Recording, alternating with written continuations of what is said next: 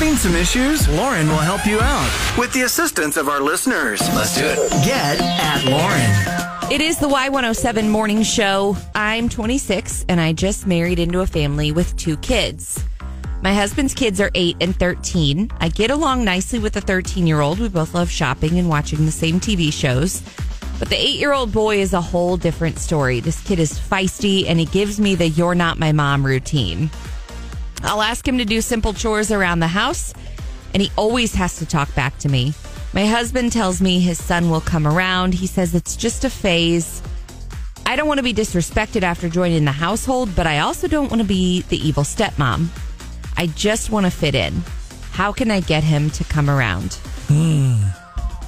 That's tough, and it happens all the time. All the time. All the time when you've got the blended family scenario. Not all the time is it the 8-year-old, and there's going to be a time where the 13-year-old daughter, as she gets more into her teen years and has some rebellion streaks at 16 or whatever, there's going to be those moments too. Of course. And yeah, no, you are not their mom.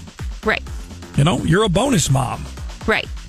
Which I kind of prefer that to step anyway. You do. But you have to look at it from the kids' perspective, agreed. too. No, agreed. If the kids don't see it as a bonus, it can make a really, really awful situation. Sure. I mean, I think she really needs to drive home the point with her husband that she needs more support and not just to be dismissed, that he's going to come around, because that's not how kids operate. They need guidance. They need direction.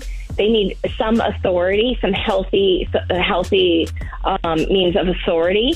And because it's only going to get worse, and especially as he goes in his tween years, I guess. Like if he's 8, it's just a matter of time before it goes to hell.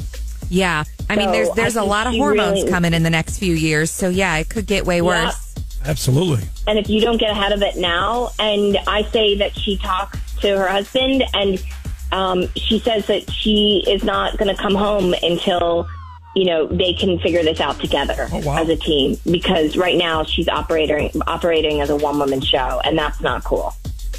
Okay. No, yeah, you're right. I agree with you, especially that this is only going to get worse with age, and it's something that needs to be stopped right now. Yep. I say leave until he comes around and says that he will support her in what needs to happen next with the 8-year-old. We got a text from Kara. Kara said, "So I was this kid. Both of my parents remarried. I love my stepdad, but despise my stepmom. It was all about the approach. She referred to us as Doug's kids, not her bonus kids. Her and my father didn't seem like a team. I never remember seeing him support her or back her when she'd tell us to do something. Whereas with our stepdad, my mom backed him, and they were/are very much a unit. He never asked or expected us to refer to him as dad, but we always had to respect him. In this case, dad needs to be on stepmom's side 100% and show the kids he supports and loves her very much." Good stuff. Yeah. Seeing them as a parental unit, not just stepmom as the outsider, is paramount. So I am a stepmom myself, and actually our hardest age was 4. What we have done is I spend one-on-one time with him and make it really special and do a bonding day with him, especially when that attitude starts to come back. We'll say, okay, we need to do another bonding day. And I validate the feeling. Yes, I'm not your mom, but this is still our household, and this is how our household runs and how we can work together. And that has honesty and validating feelings and bonding moments have really helped us. So you think extra time with the kid is more beneficial than just backing off? Yeah, making him feel part of the family and validating those feelings. And letting him be in the process of what that day is. What do you want to do, man? What do you and let him kind of build it and create it with you. Absolutely, and we always have to go to Sky Zone, but that's fine. It makes him feel special, and it gives us that moment that he can think of me, and it makes me that bonus mom. Yeah, the fun time that he had with you, the fun memory of you, rather than this woman that just moved into my house. Right, and it's not going to get easier. It's going to get harder. I've been doing this we're going on 8 years. We got a text said, I am the mom and my husband is the bonus dad. Like others have said, I back him anytime he asks our son to do anything, even if I don't agree. We will discuss that later when their kids are not in earshot. However, I do think it is very important to have bonding time too. My husband has struggled with this a little bit. And what helps him is to get down on my son's level. And the kid is 7 in this text. So what the son enjoys is videos and video games and like all the classic games of I'm watching somebody else play a video game and then there's conversation. And so the husband, she says, gets into that and joins the conversation, connecting not only with her son, but with the video. And it means a lot to the kiddo that, hey, bonus dad here is he gets it. This adult is taking interest in what I like. He's having some fun, and I'm teaching him about Fortnite and the different levels and worlds and weapons and whatever. And you guys got to have each other's back, too. Right. Let's go to the phones. Rachel, what do you think? So I think that kids are just super fragile, especially in situations like this. And if you come in like a drill sergeant and you're firm and bossy, then they're just going to resent you even more than they probably already do. So I think it's really important to build a bond and a relationship with them first. Let dad handle the discipline. Let dad handle making them do chores, all that. And then once you build that bond and they trust you a little bit more, then they're going to respect you more. And it's not going to be a problem when you start asking them to do things because they actually respect you.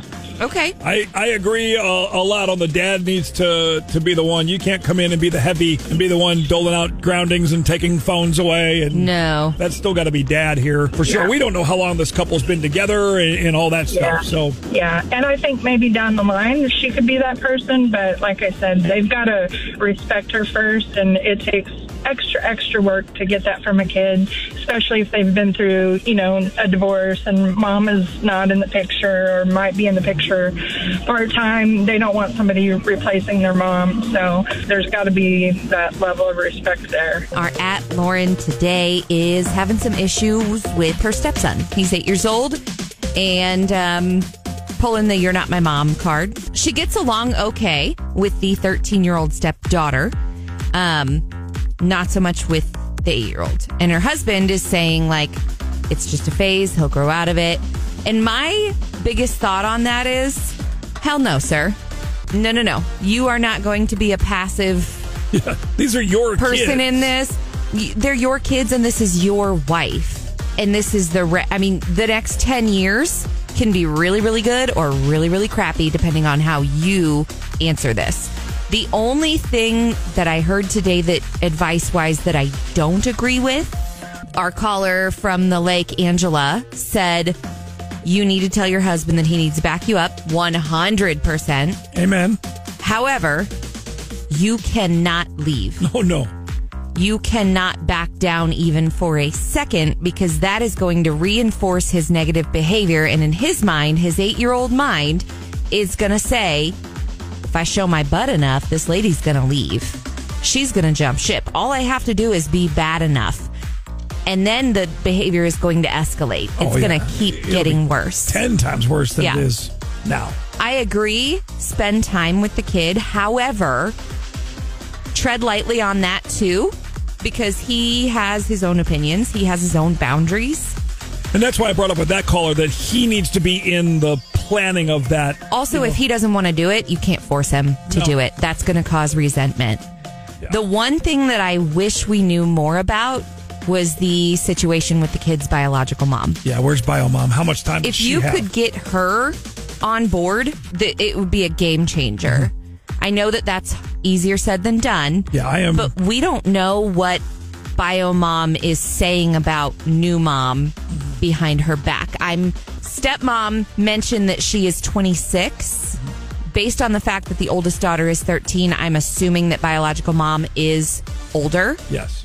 And my thought on that is if she is saying things like negative about stepmom. And that's a whole nother level of hurt and distrust. Of course. And, I'm blessed in my personal situation having a blended family that my ex-wife and my new wife get along. Right. And we've all made different sacrifices for the kids. But not everyone is willing to do that. Amen. And, so many people, it's toxic the other way, and they're trying to sandbag no matter what. Well, and honestly, I'm not throwing shade at our adder, but we don't know her situation either. She may be the one who's saying, I want nothing to do with this woman. This is @Lauren on the Y107 Morning Show with Cosmo and Lauren.